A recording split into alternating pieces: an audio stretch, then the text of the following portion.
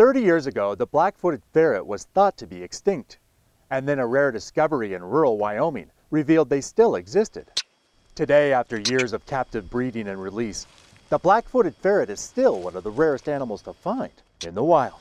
They're one of the most endangered mammals in North America, and not much was known about them. They're a very secretive, nocturnal animal, and we didn't really understand a lot, and there's a lot of learn as you go. What managers have learned is the black-footed ferret relies exclusively on prairie dogs for food and for its home. But with a fraction of the historic prairie dog colonies left in the United States, it has been a challenge to find suitable habitat to release ferrets.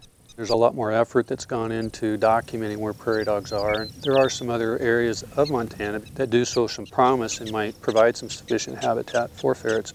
Another challenge facing ferret recovery is plague, which is lethal to prairie dogs and ferrets. There's some new things in the works in research trying to figure out how to better control plague, both with vaccines in prairie dogs and in ferrets.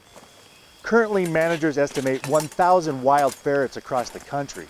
And while that might not seem like a lot, it is a long way from zero just 3 decades ago. That's a pretty good recovery success story of preventing extinction, but there's certainly still a long way to go to try and delist them and have multiple self-sustaining populations. Winston Greeley, out among Montana's fish, wildlife, and parks.